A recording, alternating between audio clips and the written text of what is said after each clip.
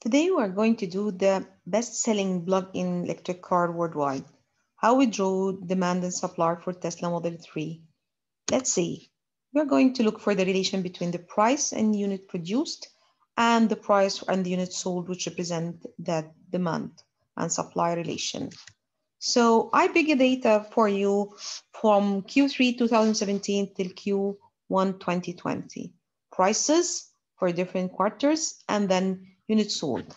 How can I draw this curve? If you open your Excel sheet in a very simple way and you put the data in a simple way like here, and how can I draw this demand curve? So it is simply you click on the observation, just the units sold and the prices to see how the demand relation will look like.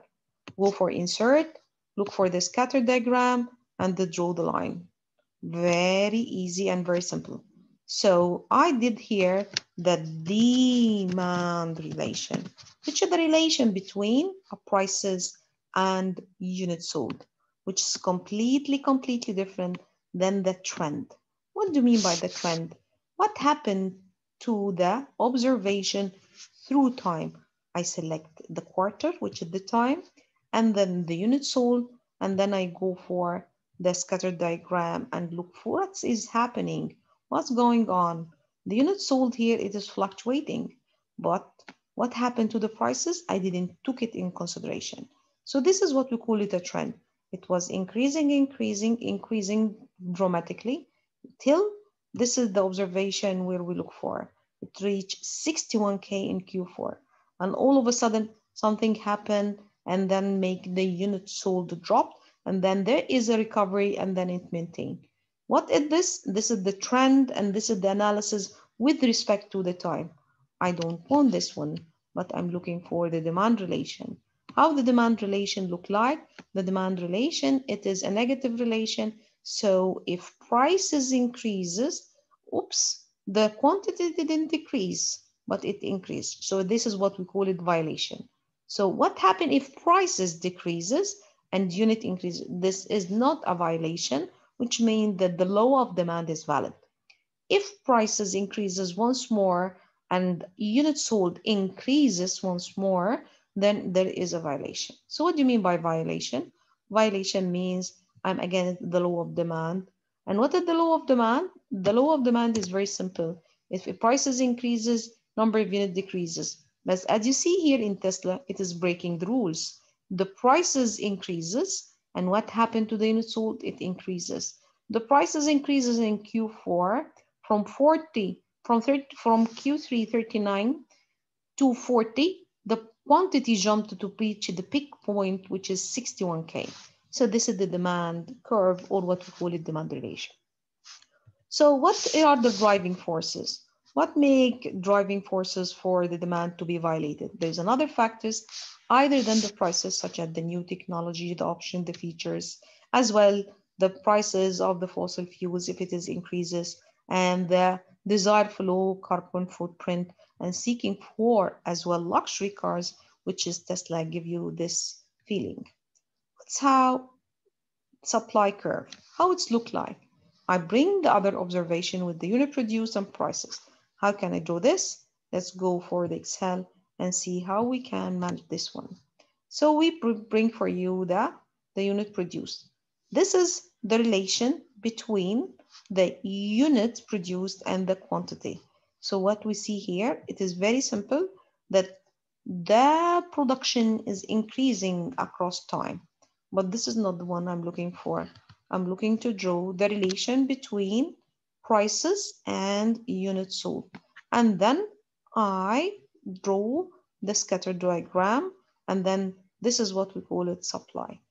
So if you are interested to do as well the trend relation, just again, you right click at trend line to see if this is linear relation or there is a positive relation, or to look for the factors affecting the supply. So this is the R square, and I can add as well the trend line. This is called the trend line. So let's go back and see how it's look like. It is similarly to the one we have just drawn. This is the relation, and you will find that it is a negative relation. So there is a violation. What are the other factors that affect the supply curve? Tesla car will remain expensive because of it is huge technology that they are investing in. Increase electric vehicle, and Tesla could run out of batteries. So how they can compete in the market? If there is a new model in the future, there must be. So I put both of them, demand and supply, and you will see there is a lot of ups and downs, and there is a slightly point of equilibrium where the unit produced almost can intersect with the unit produced. And this is seen here in Q4 2018 between the two observations where they are almost near to each other. But if we go further, for 2019, you will find the unit produced become increasing and the supply increased, unit produced increased, so the supply exceeds the unit demand. And it is very clear. How can I draw this? Very easy and very simple. Go to the Excel, put your data in a very simple way. Start by selecting one relation and then you go for insert and look for the scatter diagram. Then this is the supply. We did it.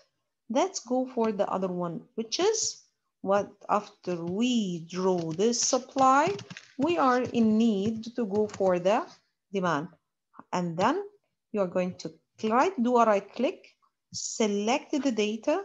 You are going to add what you are going to add. You are going to look for the series name.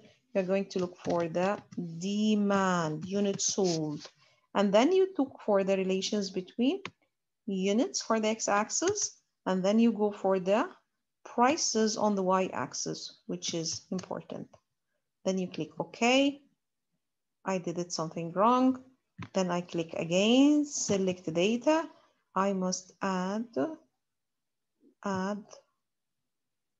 this is called demand again. And then I go for the x-axis, which is the unit sold. And then I go for the y-axis, which is the prices, all of them. And then that's it. Then I draw both of them, which is similar to the one they see it here. We did it. We finished supply and demand. We draw the supply and demand with respect to the prices, and we see there is a lot of violation and fluctuation. And then there must be a future expectation how Tesla will build the new batteries, new vehicles, self-driving technology, beating the competition. I will end it by today scientists have substituted mathematics for experiment, and they wander off through equation after equation, and eventually build a structure which has no relation to reality. Nikola Tesla, a genuine and a brilliant one. Thank you for watching and see you next lecture.